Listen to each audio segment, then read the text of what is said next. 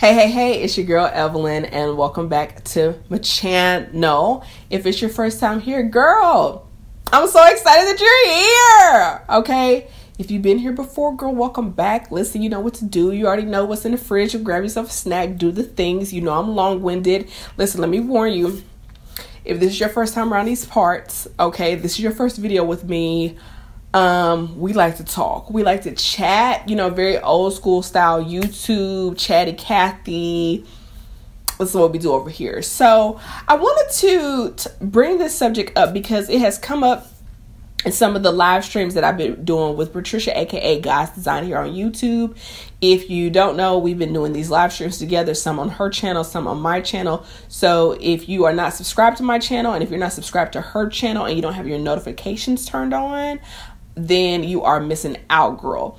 But there's been this interesting kind of underlying current in a lot of our live streams about confidence.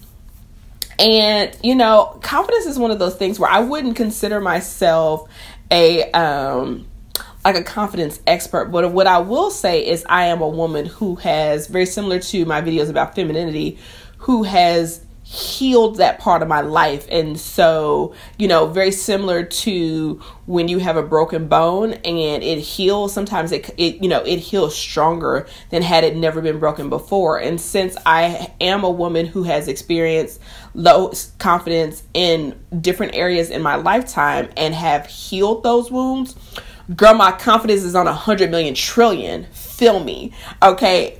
And I've managed to keep it into really strong and healthy confidence and not arrogance, because my definition of confidence is like knowing that I'm amazing even with my flaws, whereas arrogance is like I'm amazing with no flaws and I'm better than you, right? Like I don't like I'm amazing and you're amazing. We're amazing together. Yes, you have flaws. Yes, I have flaws. And girl, so what? We still are amazing. And yes, we're still trying to improve and develop. So that's kind of where my confidence sits, right? That's kind of my definition.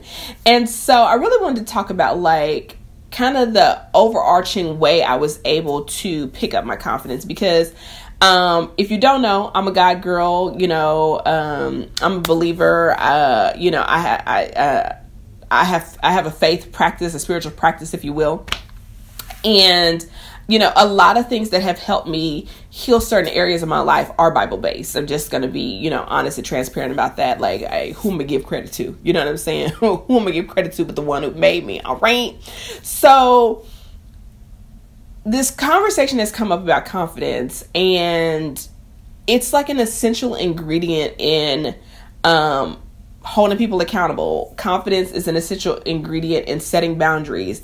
Confidence is an essential ingredient in being successful. Confidence is an essential ingredient in femininity. Like, you need confidence. And let me tell you how I can prove this. This is just not my theory. So here's the scripture, right? The scripture says, therefore, this is the New King James Version, okay? Therefore, do not cast away your confidence, which has a great reward. What? Another translation says, so do not throw away this confident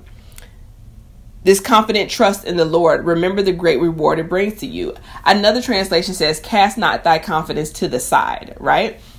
And so I was sharing this with someone the other day that confidence, you don't lose it. You put it down somewhere, right? You experience something. Somebody said something. Something happened. And you take your confidence and it's put down. And I think that what has helped me tremendously about reclaiming my confidence is doing the work to figure out all the places and all the experiences that I can remember that made me put my confidence down, that made me cast it to the side, that made me toss it away. I didn't lose it. I tossed it. Right. And I think that's true for a lot of people, that somebody said something happened, you experienced something, you went through something that really kind of like rocked you to your core. And I think about emotional trauma that, if you got hit by a car, we know that our emergency response is to call 911 and get to a hospital. But I think culturally, women, African-American women in particular, that when we're hit with emotional trauma, we don't have an emergency response. And I think once I started developing a practice of having an emergency response, that when things happen to me that I'm aware that I'm like, oh, this is an emotional blow, just like if I was to get hit in the mouth or if I was to be in a car accident.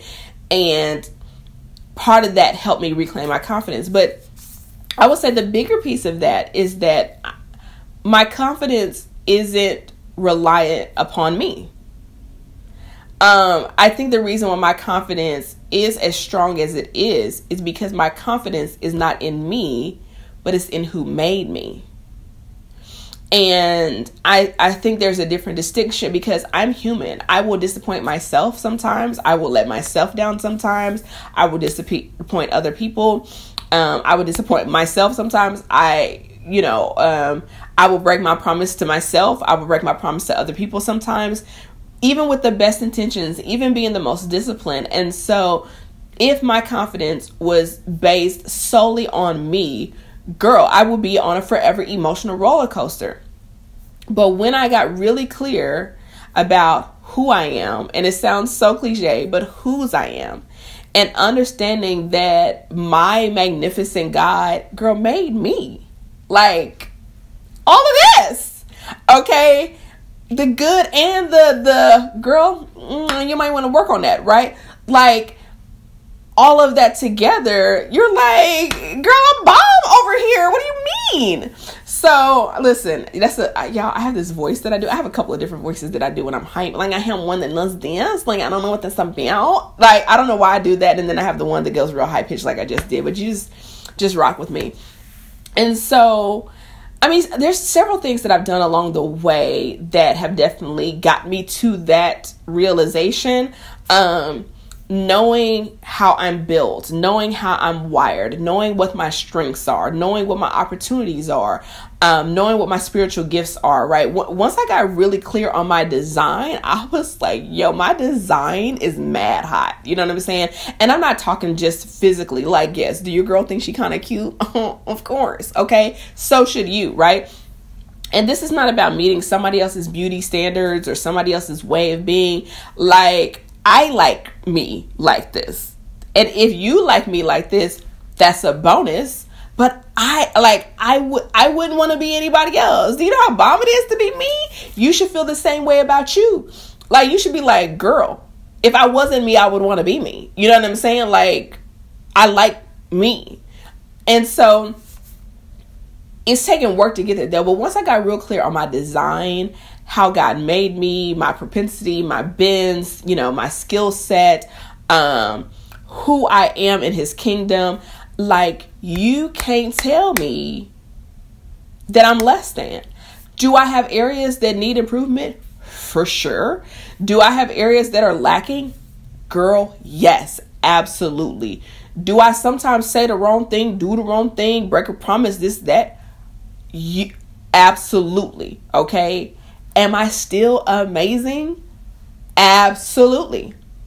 So the biggest thing is I had to get really clear on my confidence is not in me, because I didn't really have nothing to do with that. It's kind of like, yes, I think I'm cute, but I really didn't have nothing to do with this. My parents created me, right? Like, now I have chosen to enhance that, but the credit really goes to them. You know what I'm saying? And the credit really goes to their parents. Like, I didn't really have anything to do with it. And so it's the same thing. Like, I didn't make me. God made me. I can't be arrogant in that. You know what I'm saying? We can't even breathe on our own. You know what I'm saying? Like, this is why I don't understand arrogance. But confident goes, but I know who my God is. And because my God is all things to all people at all times, and he is the I am that I am, and he made me like this, why would I question his work?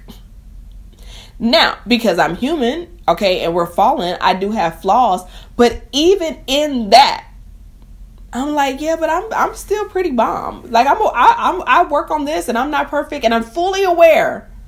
Okay, like, here's the thing about confidence. Confidence does not mean to be without flaw, and arrogance is to have flaws and not be aware of them. If you tell me something about me that's not that great, for the most part, I shouldn't be surprised.